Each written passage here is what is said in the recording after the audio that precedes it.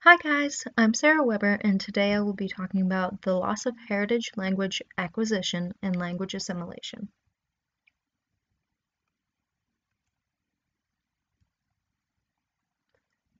The United States of America has always been considered a melting pot of cultures.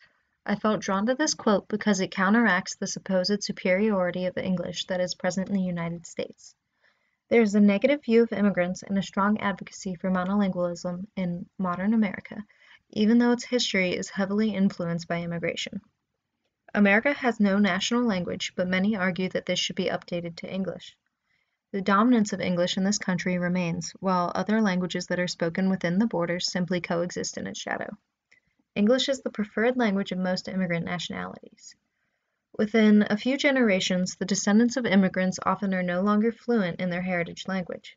Language assimilation causes an increased loss of heritage language in the second and third generations.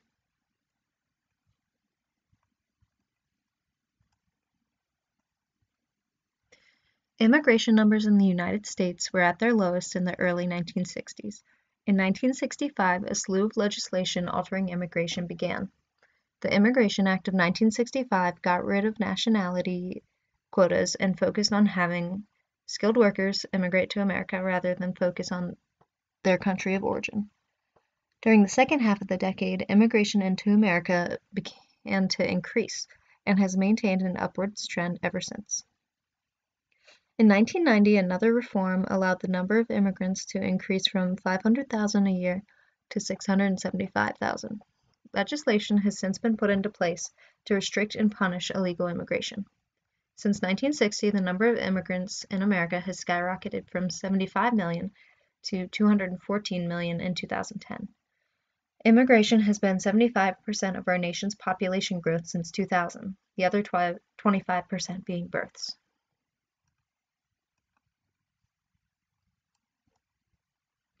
Language assimilation is the process of a group of people gradually shifting to using a language other than their heritage language. A heritage language is an ethnic or immigrant minority language which is the weaker of a bilingual speaker's two languages. Language assimilation of immigrant families in the U.S. usually occurs between the second and third generation, the first generation being the immigrant who comes to the United States knowing little to no English.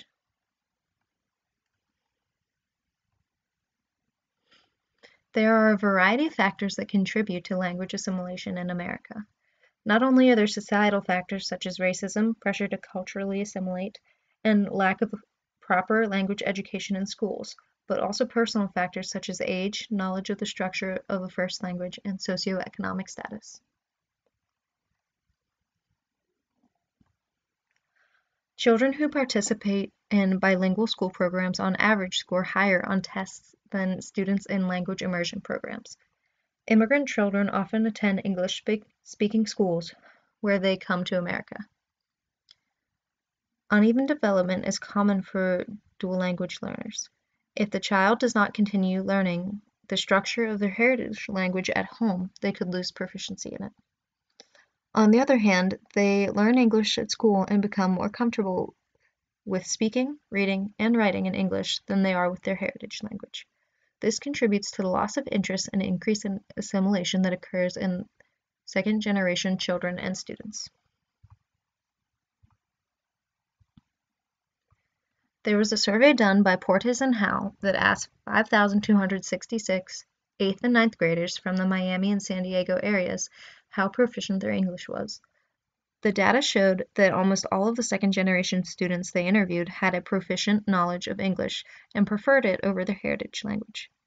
27% of the students in the survey considered themselves fluent in both their heritage language and English. They asked the students for self-analysis and had them take an English proficiency test as well. Bilingualism varies significantly in the second generation. The number of students who claim they knew English very well was 64.1%, while the number of those competent in their heritage language was only 16.1%. This reinforces that knowledge of the heritage language often starts to disappear within the second generation.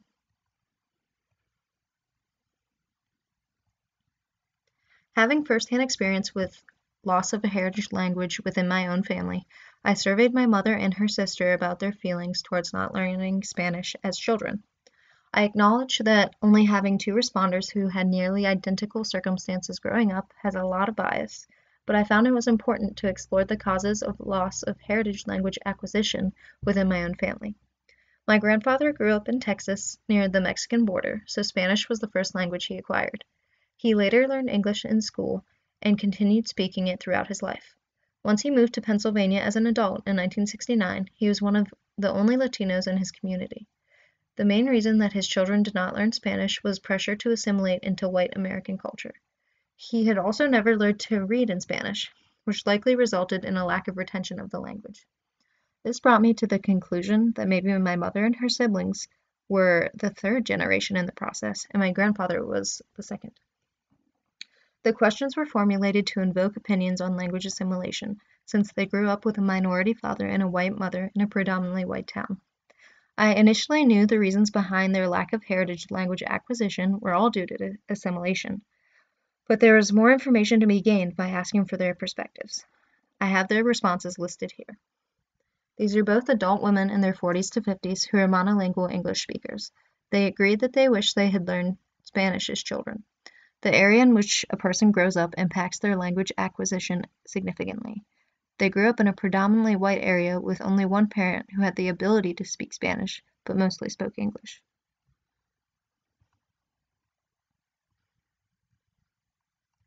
Language and culture often correlated, and both women felt they would have felt more connected to their culture if they had known Spanish. My aunt Tina also seemed to deal with certain assumptions about her ethnicity. Due to her darker complexion, people often assumed she spoke Spanish or asked if she was Latina. On the other hand, my mother Tammy, who has a paler complexion and lighter eyes, has rarely been asked if she is Latina. While the neighborhood and society around them pressured minorities to assimilate into basic white American culture, both women said they were proud that their father was bilingual, even if he did not teach them his first language. Their childhood came after the civil rights movement of the 1960s, which caused a lot of white native-born Americans to act negatively towards any minorities, even if they were born in America. This was one of the reasons my grandfather did not teach his children Spanish. While their answers sounded somewhat accusatory towards their father, the true culprit was assimilation.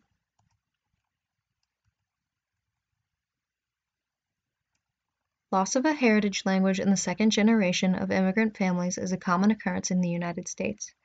Heritage language acquisition in native-born Americans can be lost as well. This loss is caused by a variety of social and personal factors, but the main contributor is language assimilation. If a person is surrounded by people who speak their heritage language in their community, they are more likely to speak it. It is when the parents are the only heritage language speakers in their life that the children tend to acquire less of the language. English has always been viewed as superior in America, which has created a pressure for immigrants to assimilate. Assimilation occurs not only with language, but culture as well. Pressure to succumb to cultural assimilation in the United States leads to language assimilation in immigrants. Language assimilation has occurred since the beginning of our country's modern history, and English continues to take precedence over the heritage languages of immigrants.